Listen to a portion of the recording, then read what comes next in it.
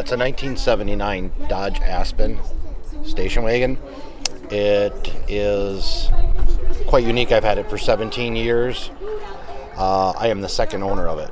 It actually sold new in Wausau, Wisconsin. It is a great car to drive. Runs good. Drives great. Love having it. Did it come with this RT package for a station wagon? No. This is a what-if car. If Chrysler would have built this car, they did build a sport wagon with the flares, with the spoilers, with the 360. But this is a cross between the Aspen RT 79 Coupe with the hood stripes and the back deck stripe.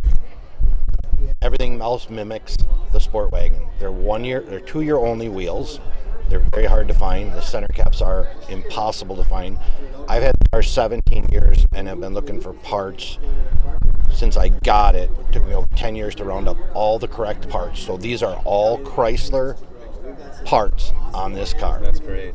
I remember these cars for the 2-doors were pretty sharp-looking cars. Yep. I was a kit car owner for many years. Richard Petty kit car, A43 package car. 43 on the door. Yep. I remember those cars. Yep. Those were not too many of those made. No, 247. I had number 217. It's still in the area to the kid I sold it to, but it needs a full resto. This paint's been on this car for over 30 years. It was repainted 30 years ago, and I've owned it 17. But the neat thing is it's sold at Grand Central Dodge in Wausau, which is now Brickner. Brickner Motors on Grand Avenue. It's exactly the same place it sold at in 1979. Spent its whole life in Kalamazoo, Michigan, pretty much.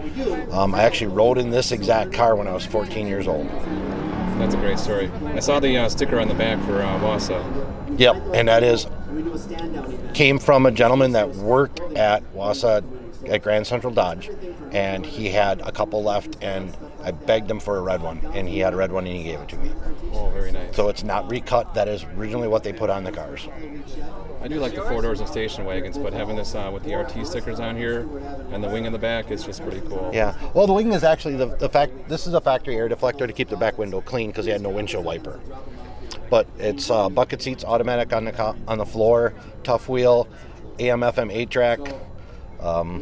Yeah, it's a fun car. So you had the bucket seats put in because there would have been a bench seat. No, sport wagons would have had bucket seats. They actually came with buckets, really? Yep, buckets and automatic on the floor on the sport wagon. If you look at the dealer literature, yes, this car had a bench seat and an automatic on the column. Yes, it did. But those are all factory. I see. Everything is factory Chrysler. So if Chrysler would have built an RT wagon, this is the envision that I had. They should have. 15 years ago. What engine is in here now? It is a 360. Okay, what was originally in here? Originally was a 225 6-cylinder car. Oh, okay. Super 6. Yeah. They had a 6, and I know there's a few of them that had the 318. Some of them had 318, some of them had 4-speeds. Yeah, they had 3-speed with 4-speed overdrive. Yep, very common. 318 in my Volare, which is nice. Yep, I have everything actually to put it to, everything but one component to put it to a stick car if I wanted to.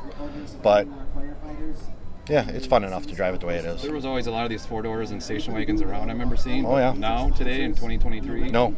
You just don't see them. Nope, you won't see them. And my two Volares just both rusted out on the fenders. Yep. I drove them in winter. Yeah, this car's actually only got just under 57,000 miles on it. Oh, wow. Yeah, so it's actually got low miles. That's pretty great. That's just a great story. Thank you. Yeah, thank you for your time. You betcha. Have a great day.